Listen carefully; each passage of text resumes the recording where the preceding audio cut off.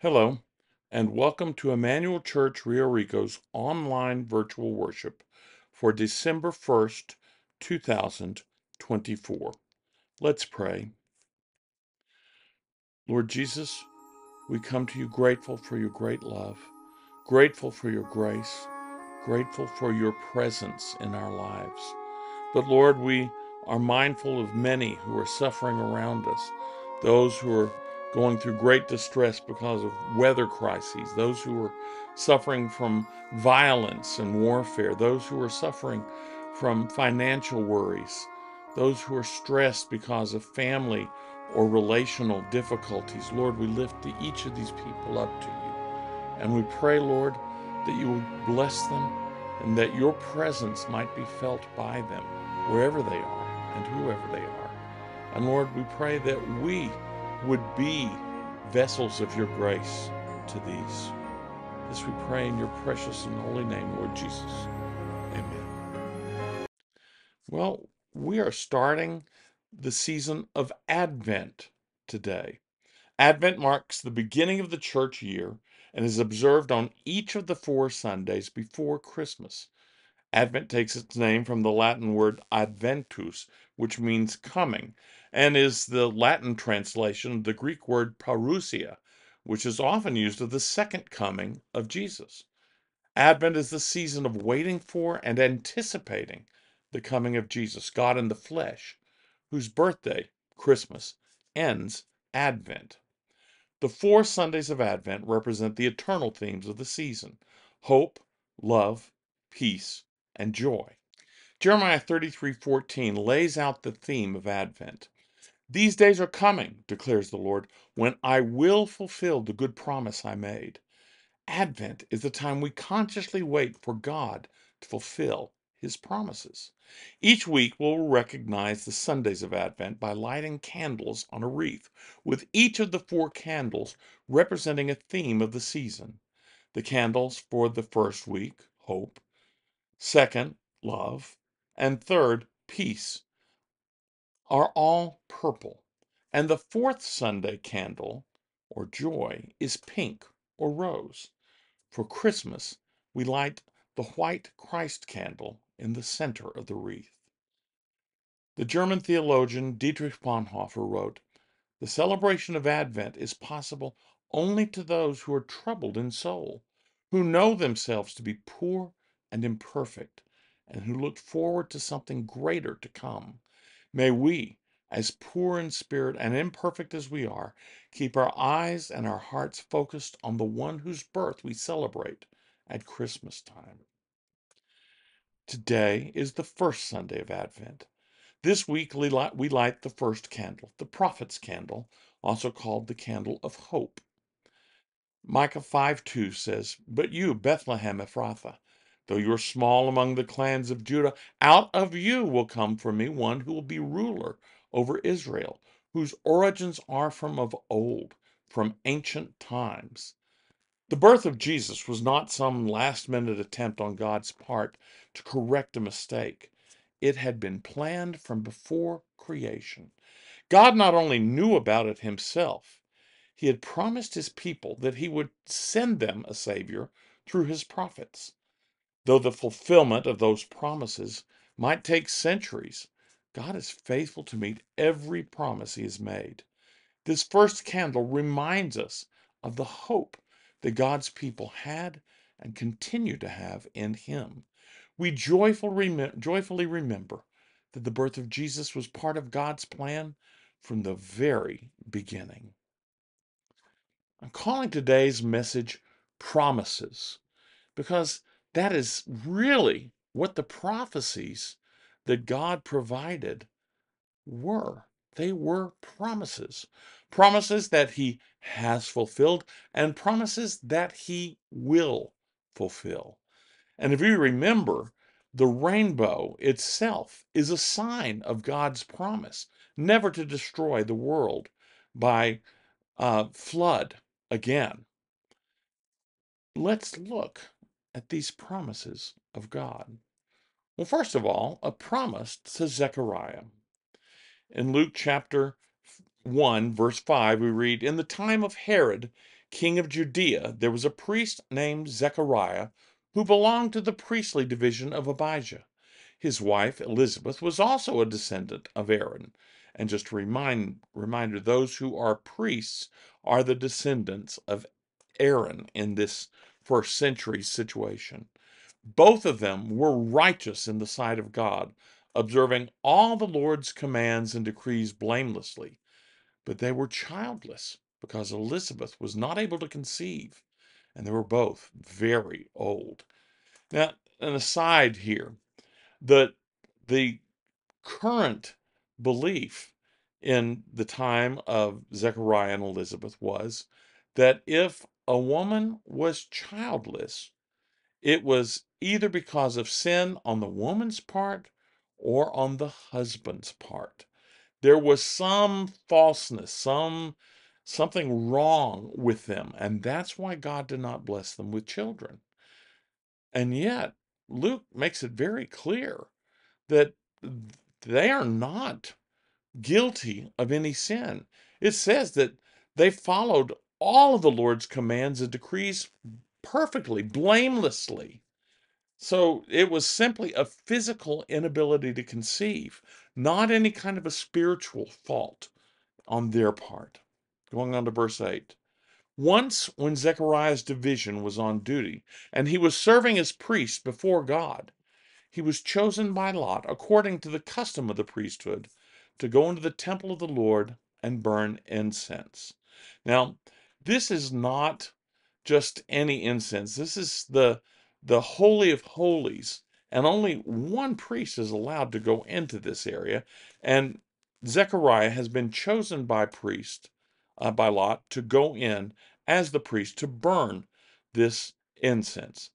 And when the time for the burning of incense came, all the assembled worshipers were praying outside. Now, just another aside here. We have to remember when anyone is working in the service of the Lord, the people who are outside of that service, who are not taking part in it, but are praying, are just as much a part of the work as the one who's performing that work.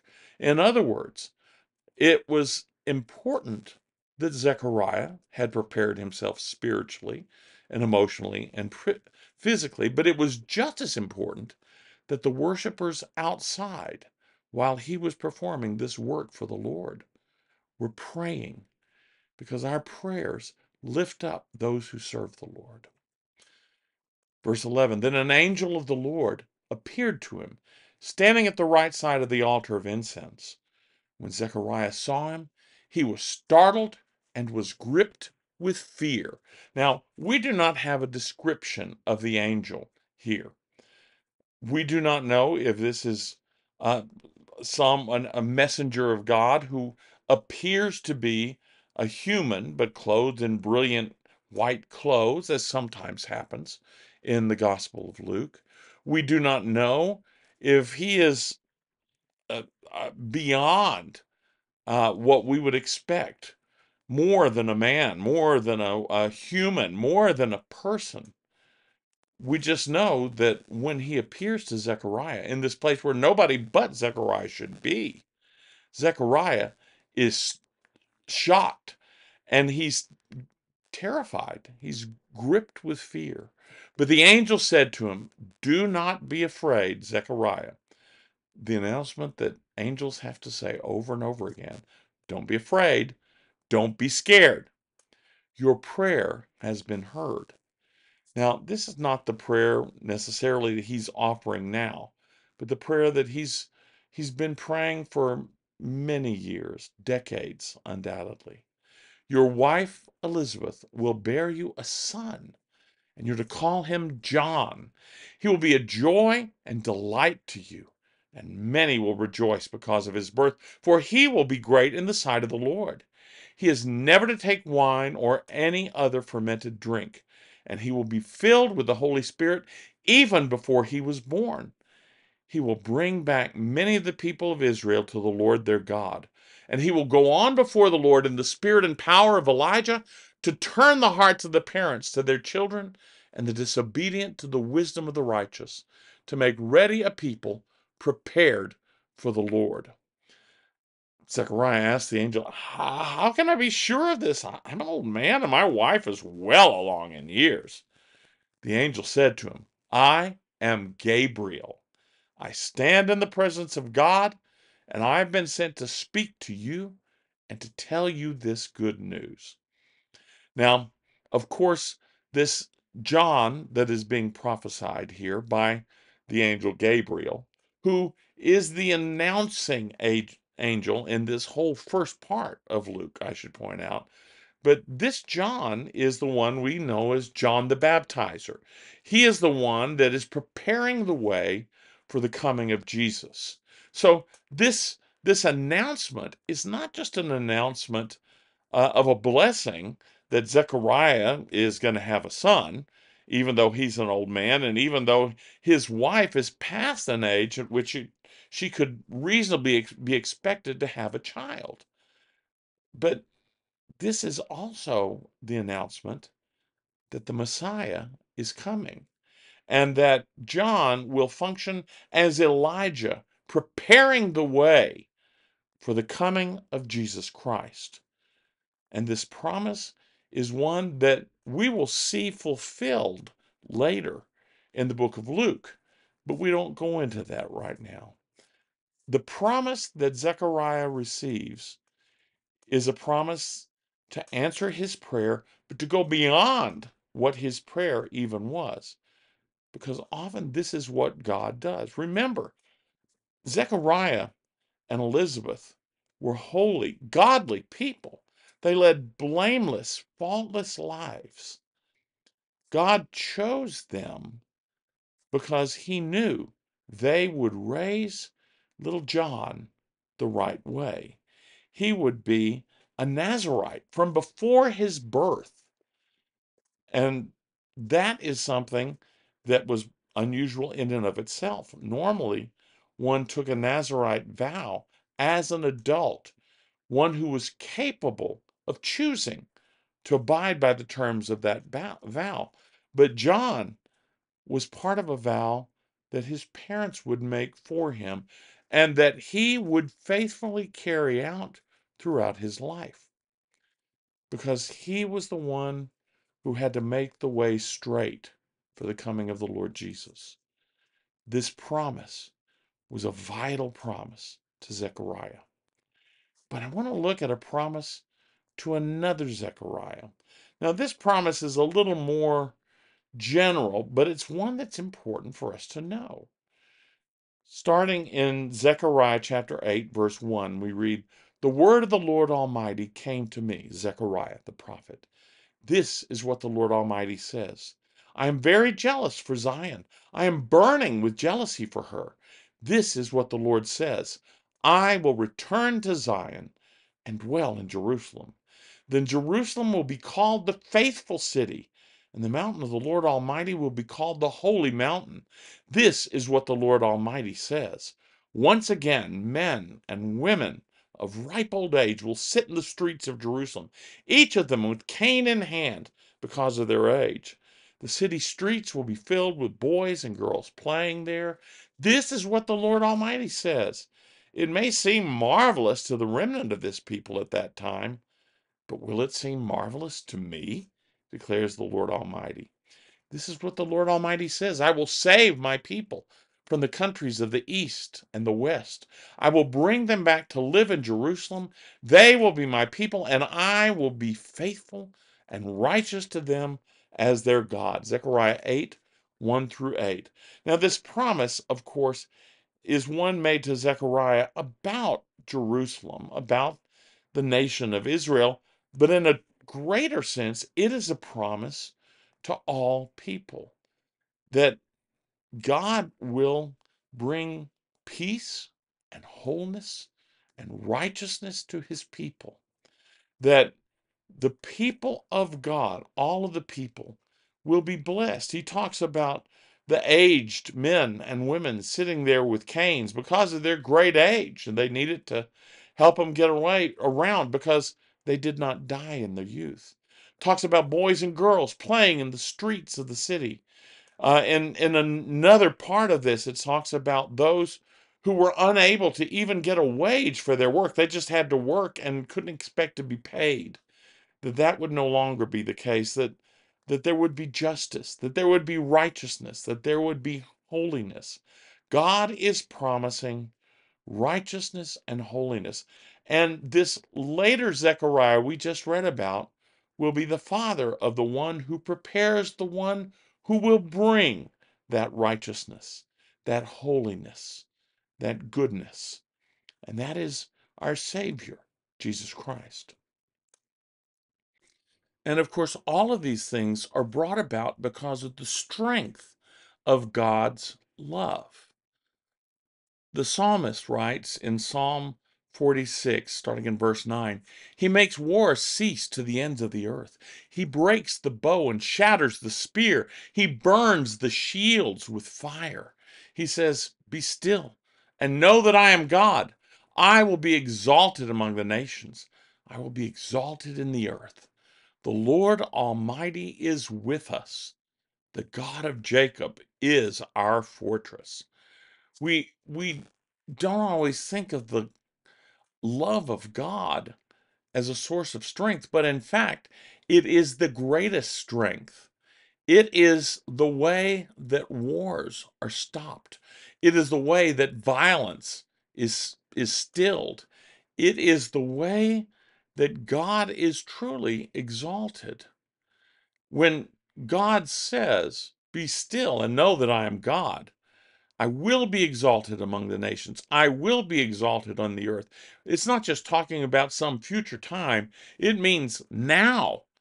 In a way, it's saying, I am and will be exalted among the nations. I am and will be exalted in the earth. The Lord Almighty is with us. Emmanuel, God is with us. The God of Jacob is our fortress. But not just that. This is how love is made complete among us, so that we will have confidence on the day of judgment. In this world, we are like Jesus. There is no fear in love, but perfect love drives out fear, because fear has to do with punishment. The one who fears is not made perfect in love. 1 John 4:17 through 18. The love that it's talking about here is not just the love of God. You see, perfect also means mature in Greek, the same word for both concepts. So, a mature love of the believer, one who is filled with the love of God, one who is filled with the love of Jesus, is not afraid. And John even tells us why. Fear has to do with punishment. And the one who is afraid, the one who fears, is not made mature or perfect in love. We trust God, and the love of God fills us. The love of God sustains us. This is the very promise that we read about from the prophet Zechariah. We do not need to be afraid, no matter what comes our way, because we know God. We trust in God. We love Him. And we have no need to be afraid, because we are filled with, by, and for the love of God. The coming of the Messiah, His first coming and His second coming that we also anticipate, has no need for us to be afraid, no reason for us to have any fear. We need only trust the Lord our God. He will save us and He will love us. Let's pray. Lord Jesus, how we love you, how we praise you, and how we thank you for your great and abiding love for us. Lord, thank you for the promises you have made that we have seen fulfilled and that we anticipate being fulfilled in our own lives. Fill us with your love. Help us to become perfect lovers, mature in our faith and love. This we ask in your precious and holy name, Lord Jesus. Amen. Go in hope, and may God bless you.